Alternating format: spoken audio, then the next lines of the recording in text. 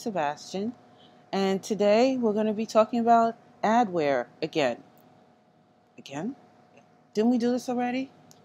Didn't we deploy an adware server on our local machine that blocks all of the local traffic to anything we search on the web? So just to recap, in a previous video, I walked through a deployment via Docker of the PiHole server, in which is a proxy, an adware proxy that blocks ad messages to whatever you're surfing online. So we notably picked on a few entertainment websites. I have a few more here just to be an equal opportunity offender. You know, we might as well just put them all out there. So right now we have our local adware server deployed via Docker, and let me show you that really quick. Here, I ran it before, but I'll run it again. This is the container list, and we can see that I'm running PiHole on my local machine, and that's why this says that. And my DNS, I'm going to get to my DNS in a second because it's a bit of a longer story, and I noticed in the previous video this part, of course, got cut. So we're going to go back to that. But here's the offensive TMZ. No ads. Awesome. Probably the best entertainment website. But I'm not promoting. They're not paying me. But they certainly do have a lot of ads here that are not showing up, which is always helpful. New York Times had this big banner. You see it's missing, so I'm just going to refresh to make sure we continue to see that it's missing.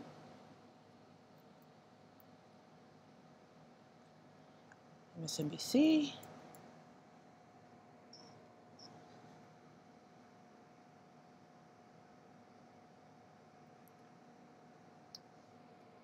So let's make sure we balance out our political views here and look to see what's going on at Fox.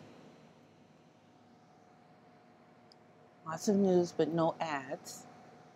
So our local adware server is running, which is great, but it's local. It's not deployed on my network, and that's the reason for this second video. I want this adware server to live on my network. I want my router to distribute this IP via the adware server's IP via its DNS settings and broadcast it to all the devices on my network. I don't want to just run it on this machine. I want to optimize my whole network. So what we're going to be doing most specifically is prototyping on my local machine via Vagrant and VirtualBox an instance that will ultimately run on my Windows server on my network. So hopefully I didn't confuse anyone, but so that's our task. We're going to make this network wide. So I actually have this deployed, one deployed. We're going to tear this one down and rebuild it.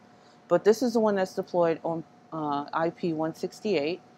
And if I go to my local DNS, this is where things got weird in the last couple of videos. So let me go slow. So I'm going to go here to DNS. What is all of this? Why do I have addresses in here twice? This is clearly manually overridden. What mania is going on here? So my local machine's IP is 114.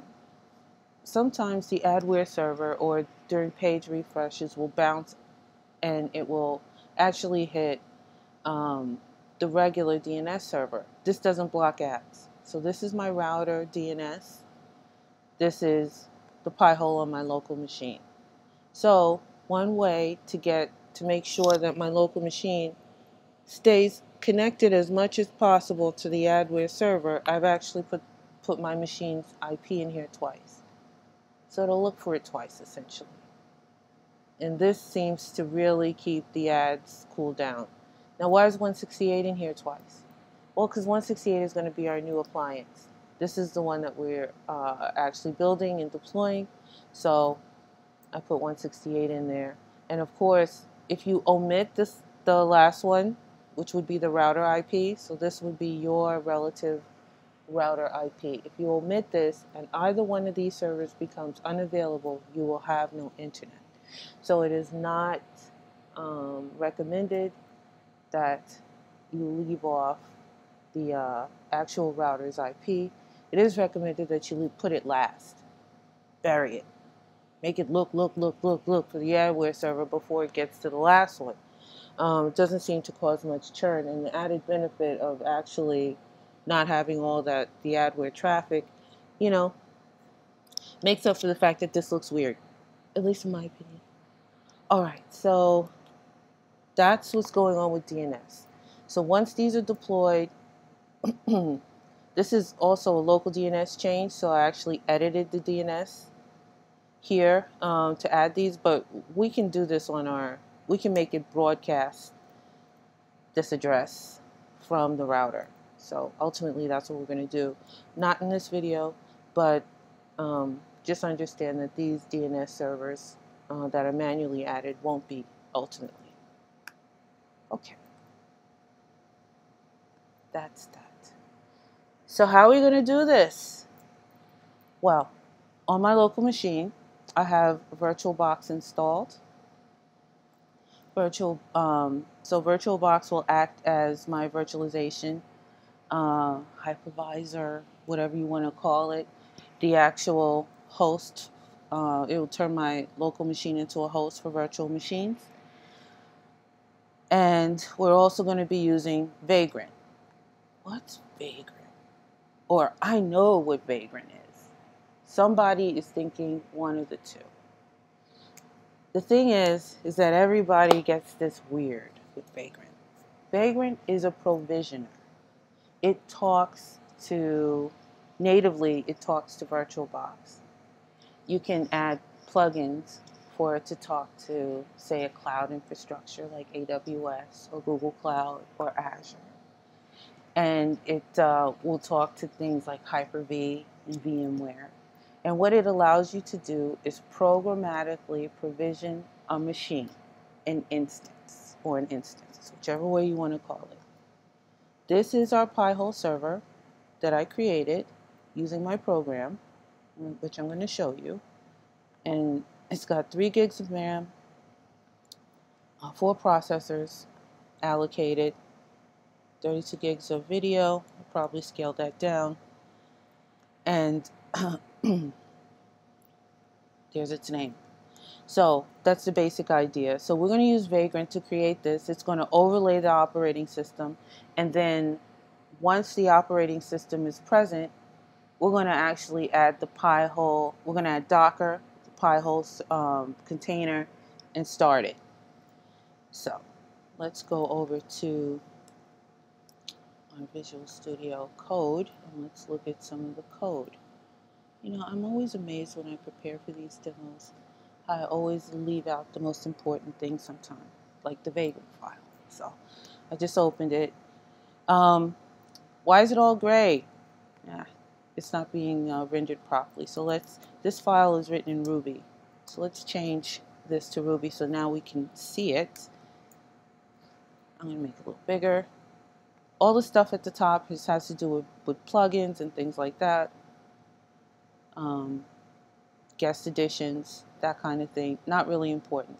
Here's where we define our machine name as a variable. Here's the box that we're using. So with Vagrant reads from the host library, a host repository, a hub, in which folks upload full boxes. So an image with Ubuntu 18.04. So that's a box. It's an image. It's already prepared. It's already in the, what am I thinking? What I want to say, it's already in the format so that Vagrant can read it and write to it. So there's a couple of things you have to do to an operating system so that Vagrant can ultimately manipulate it. So this has already happened. Somebody else did it. We're not making it. We're using it.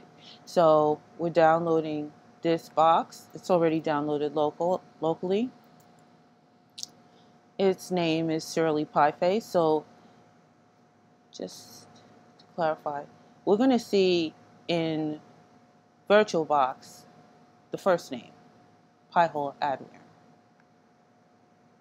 That's the Vagrant box name. But the host name that we'll see on our network is Shirley Pieface. I'll explain the name a little later. It has to do with this, with it being, it's going to have multiple uses. Suricata is going to be on here. That would be network intrusion.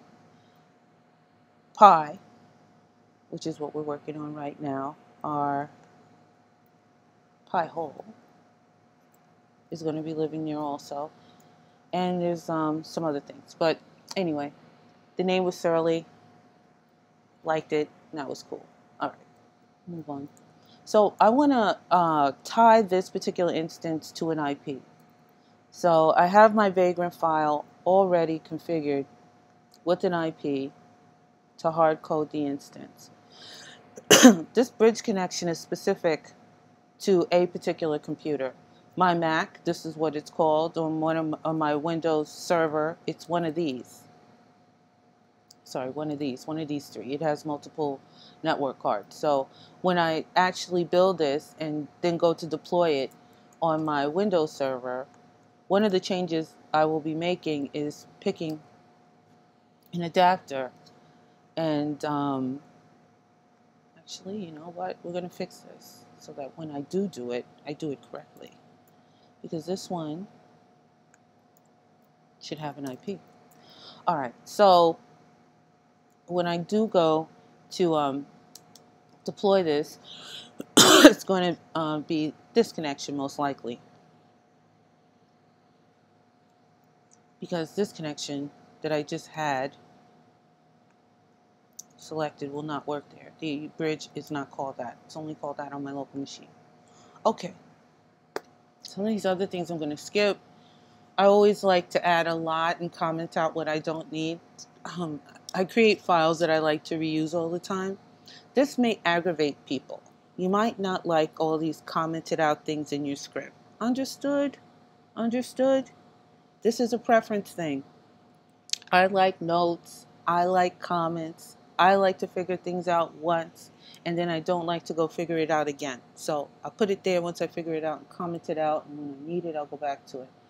And honestly, this particular version of this file, I shouldn't say version, template, this, with different VirtualBox versions, you may have to reorganize some of these things. But with this particular file, I think I've been reusing this since 2015. So, told ya. All you have to do is comment stuff in and out, and it becomes a reusable that you don't have to think about much more. Okay. What are we doing? I'm just going to zoom out a little bit. So all of this is just making the instance and loading the operating system. Here's where we actually add our Docker and our Adware server. So here we go. Run an update, install some packages. There's a particular curveball with this install. Not so straightforward. Here's the thing. This Adware server, this PiHole, needs port 53 to be open on the local machine for it to actually translate out and grab the traffic and do what it needs to do. Even though it's being deployed via Docker, you cannot change that particular port. I mean, technically you can change it in the Docker file so that it points to something else, but then it won't work. So, port 53 has to be open on the container and on the local machine. However, Ubuntu 18 and some other distributions has port 53 blocked out the box. So when you get straight to this point, port 53 is blocked right here. Blocked. So you can go through all this, you can install your PiHole and all this, and you'll get a nice interface, and you go, wait a minute, why is it not getting any traffic? It has no clients. And it's because port 53, it's hit the port 53 conflict. The container needs port 53 to be open along with the host machine. So this script bypasses it, and you're going to see why. Anyway, to start remediating that problem, Network Manager is installed. So this particular piece has to do with remediating that port 53 kerfuffle that happens later. Okay, so here we go. All this stuff installs Docker, enables Docker. Yay! And then it runs this script, fix DNS. What I was talking about. So what is it fixing? Let me save this. So here's fix DNS file.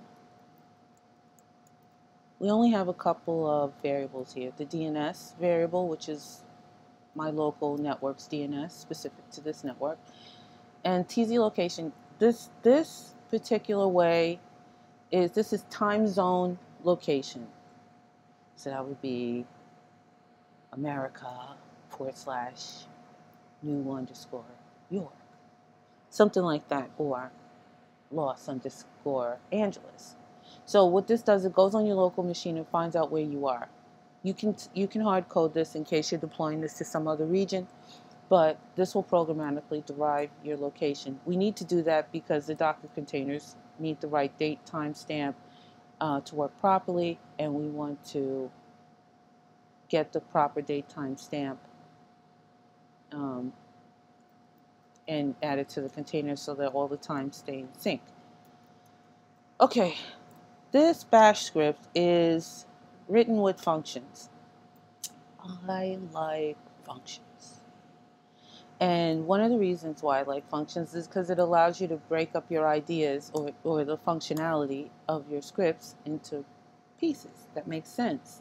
So something I omitted, when I deploy this script to my network, so this is the local Docker. That's great. I don't care about this one. I'm making this one right now. This one.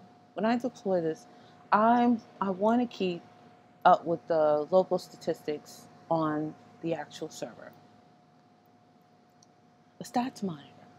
Yes, I want a stats monitor that's web-based that allows me to see if my server is overtaxed. So that's what this is. By the way, there's other things deployed to this server. So that's why you see all this fluctuation and all this stuff. With PiHole and Netdata installed, which is all we're doing, this barely moves at all. So I don't want you to think that this is a hungry hippo. It really isn't. There's an elastic stack that's also deployed here, which I'll be doing in a later video with Suricata and all this other stuff, so that we can facilitate not only getting rid of the ads, but so we can get detect and intercept any network intrusion threats, remediate those. So, but we're not doing that now. But it is running, so that's why this is all over the place. But this is what I want. So we're not just doing PiHole.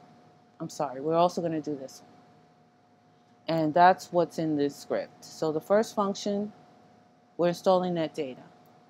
You can go on Netdata's website. It's all there. It's all here. It's there. The only thing I did was change a port and use a variable. Okay? They hard code it. I didn't. That's pretty much it. So that's Netdata. So that gives us our stats monitor. I don't know why I installed extra spaces here. Okay. Now, let's go back to that DNS kerfuffle. So this fixes the DNS problem and gets rid of the port 53 issue. Great. Wonderful. But wait a minute. Where's PiHole? We didn't install PiHole yet. We installed a container for Netdata. We fixed the DNS. We provisioned an instance, but where's PiHole?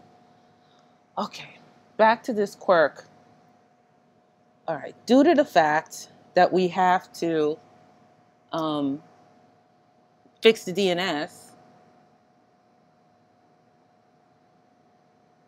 the very next thing we have to do is reboot the server for those changes to apply. No, Loree. There's some set of services you can, start and stop, and this will work. Good. I'm glad you mentioned it. Please go try. Once you figure out what they are, you can let me know. I spent hours on this, and this was the best way to do it. Just reboot the thing, and it comes up. The issue is that at this point, again, PiHole is not really installed. We just got rid of the block on port 53. So it's fine. That's why we have this control script. That's what we're looking at. So we stopped looking at fixed DNS, and now we're looking at a control script. And a control script is what we're actually going to run Vagrant. It's going to destroy the instance that's there. It's going to bring up a new one. So this is the provision stage. It's going to step through all of these steps. That's what this is. It's going to step through all of those steps. So that's what Vagrant Up is going to do. It's going to SSH in and fix the DNS. Then it's going to reboot the thing. So now that we don't have a blocked up DNS and the internet is all back working and everything. Now, it's going to run another inline Vagrant command. So inline Vagrant means it's going to go into the Vagrant box, find this PiHole script, and run it. And PiHole script is what actually installs the PiHole container on the box and brings it up as running. So here's the PiHole script.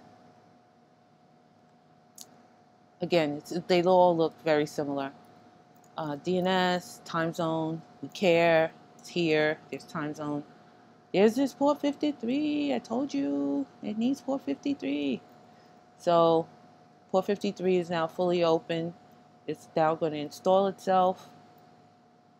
This is pretty much the same script that I used for the Docker version that I'm running local. It's not 100%, but it's pretty much the same. And this script only has one function, so that's all it does. Okay. So hopefully we got this. We're going to use our control script, which is called build pi. It's going to do everything. No, it's not. What? Another caveat? Yes, this is written in functions. What difference does that make? Well, I'm only running one function. What function is that? Build pi face. You see, this can also deploy an elastic stack to this Vagrant instance. It can also update Suricata. This ultimately, again, the vision is that this one network appliance does it all.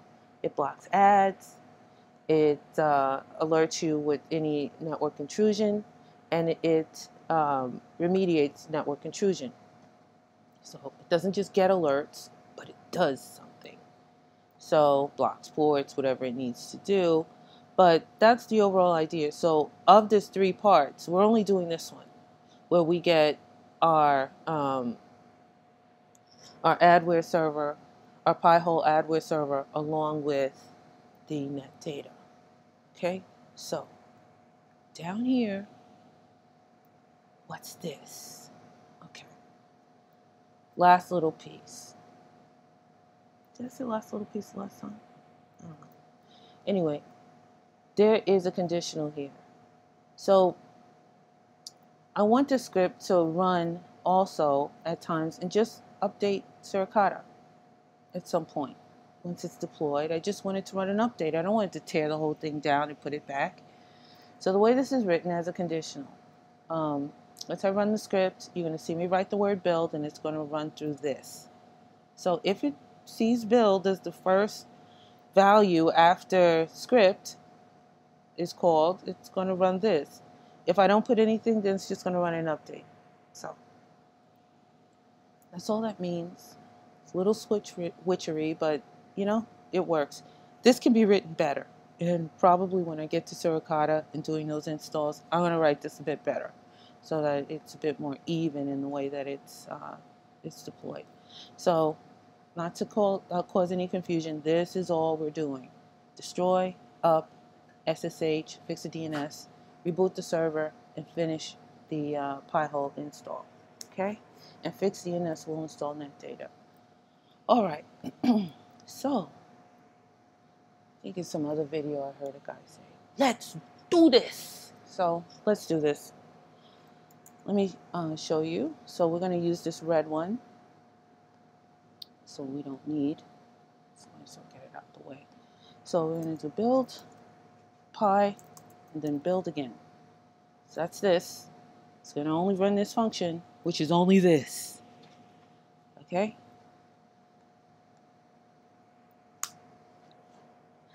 I have it waiting 10 seconds. Why? Because just in case. Oh my God, I made a mistake. Mistake. I can kill it. All right. It's just a bit of a, don't act like a fool. But in case you did, you got 10 seconds to keep the bomb from exploding. So, okay.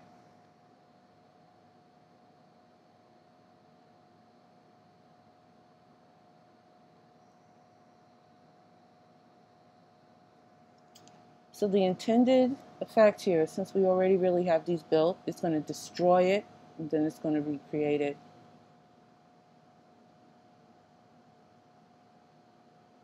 So let's look at this. I'm going to actually, oh look, VirtualBox already got rid of PiHole. So it already destroyed it.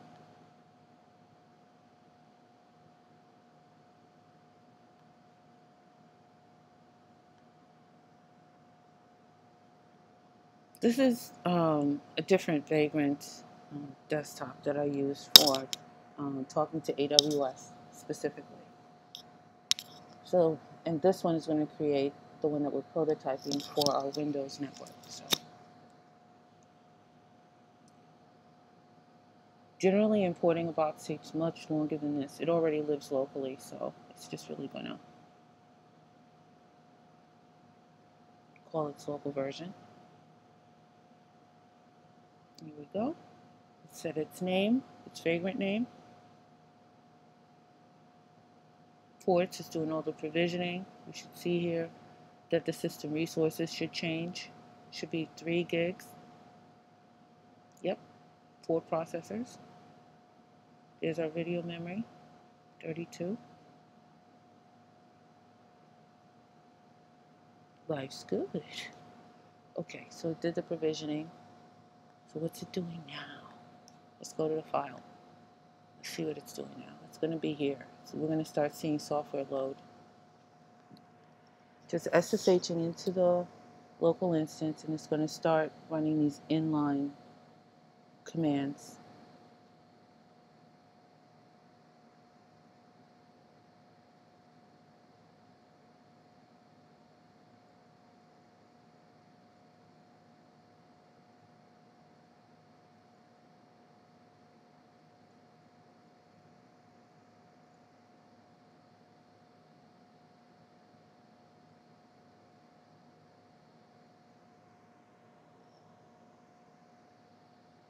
And there it is, running the apt install. The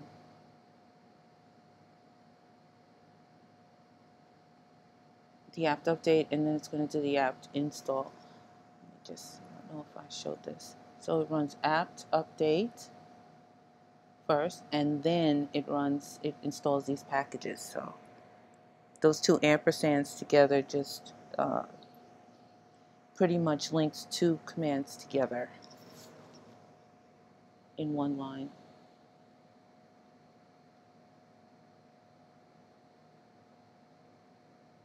So that's Network Manager installing right now.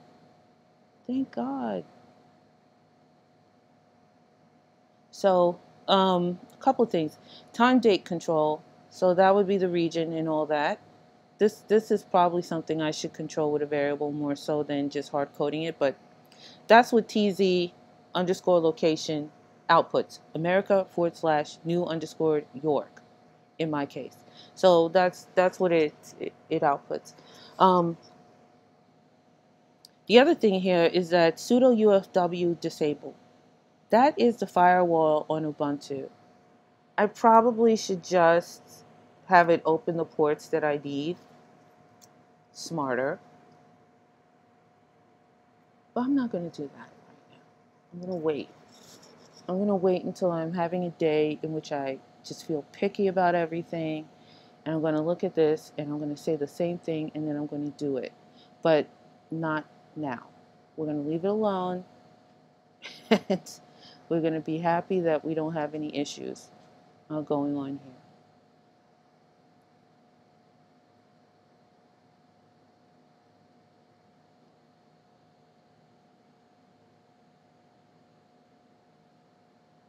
believe it's at the point where it's installing Docker.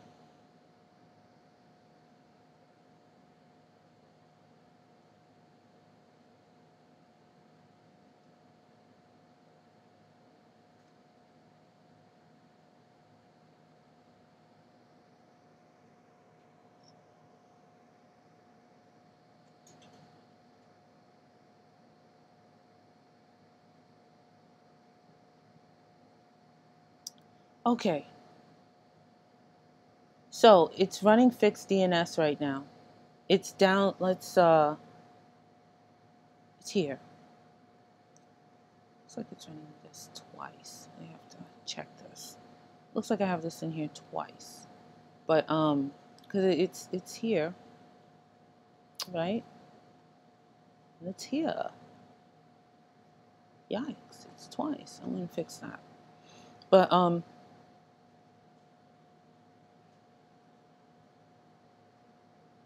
this is what was running. So if we go back over to our servers, I meant to do this. PiHole's not running on 168. It's not there anymore. Neither is Netdata. Nothing. The Elk server, all this other stuff that I had running, none of it's running right now. So we should see some of these things come back online.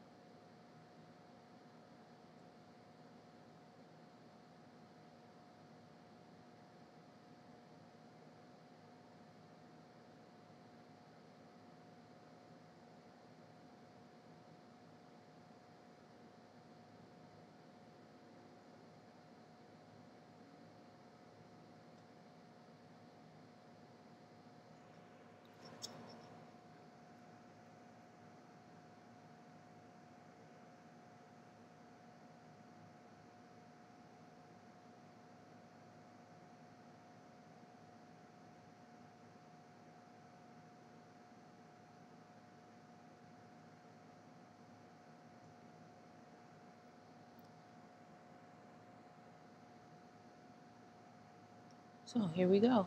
Netdata is back online.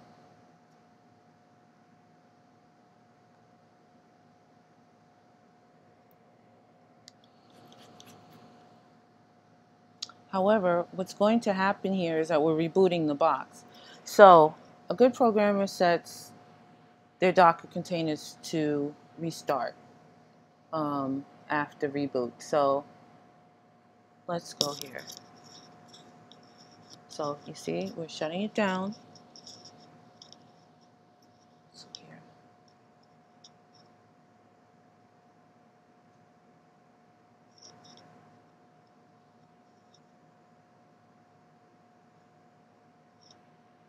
There we go. Signs it's rebooting. This should be gone.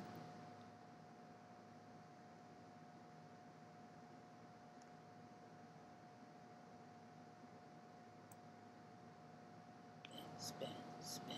Where are you? You were just there.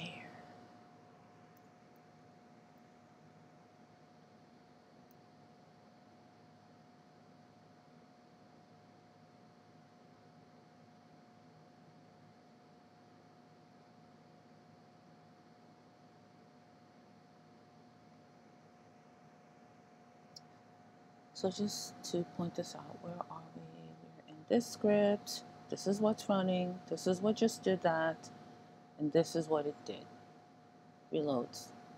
So now it's going to do that. Install a PiHole. Hurry up. And again, PiHole is a container. It's just going to run this script. PiHole is a container. And that's it.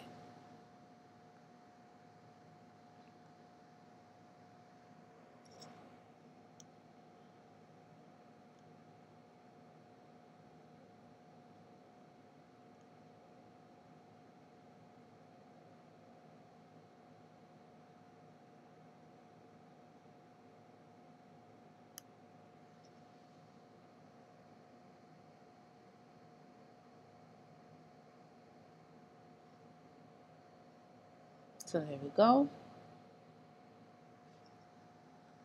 Netdata should be up and running. And it is. So this container will come back up to operational on reboot. So don't have to worry about it. Same thing with PiHole. Power goes out, server acts stupid, shuts right off because the power's out. When the power comes back on, these should come back on as working.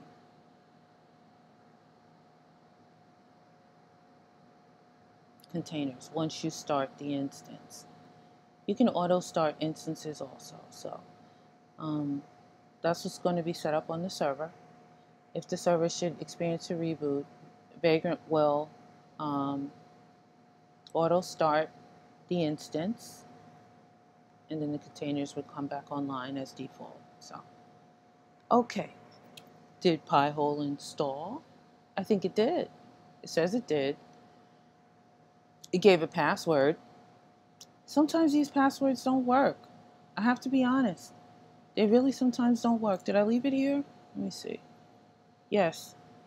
If the passwords don't work, this is also on the website. There are some steps you can take to just deactivate it, or reset it to a password that's known. So there you go. Once you do that, then every time you rebuild this instance, it actually reads persistent data and you won't have to do it again. So here's 168. There's no need for any password because I've deactivated in the past and those files are already there. And here we go. Here's our local instance of our PiHole server that we will be shipping over to our Windows server to run on the network. So there you go. Okay, well, thank you all. Here's our net data. Let's make sure. Okay. Net data. Net data. I think net data is beautiful. There's lots of information here. Okay, well, thank you all for watching. Have a great day.